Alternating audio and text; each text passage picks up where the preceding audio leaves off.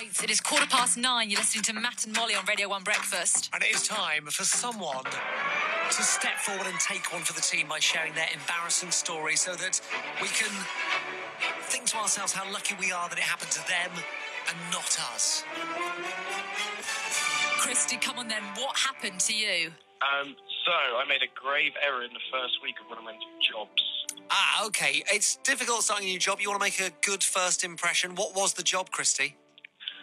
So I was working for a famous department store in Cambridge city centre, so very, very big area. And I wanted to make a very good impression, obviously, in my first few weeks working there. And they have a big staff canteen there. And I noticed they did lemon sponge cake. Oh, my favourite. How many days into the new job are you here? So I'm literally probably about a week into the job. So just starting to get my foot in the door, starting to understand the job. Okay, starting to sort of make some friends and things? Yeah, I had a few colleagues. We were all going to sit down together to eat our meals. So we were all going to share some lemon sponge cake. Which Nice.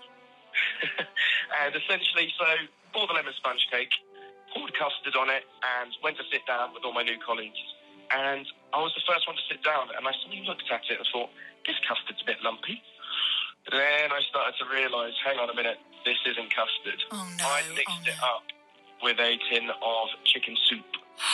Oh, Christy. Oh, Talk no, about no, a way to ruin the lemon sponge. And now you've got a dilemma on your hands, Christy, because your colleagues are all sat down. You've got two options. You've either got to say, I put soup on this cake, I'm not going to eat it, or you've got to try and just act normal and eat the cake with the soup. Please tell me you went for option one and didn't eat it.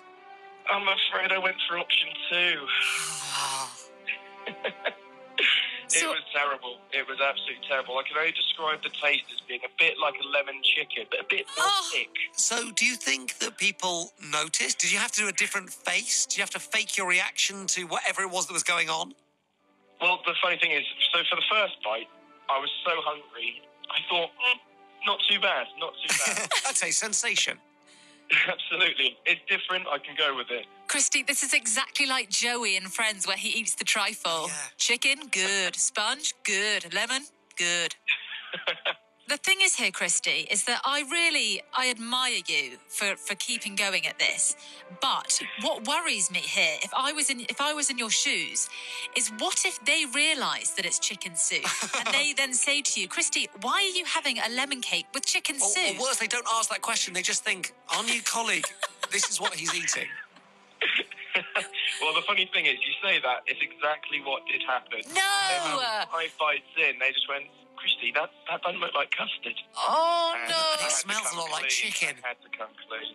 So what did you say then? Did you say, yeah, I was just too scared to admit that I had mistaken the custard for the soup? Or did you say, oh, I'm into it, actually? Yeah, you double down and no, this is what I wanted. Yeah.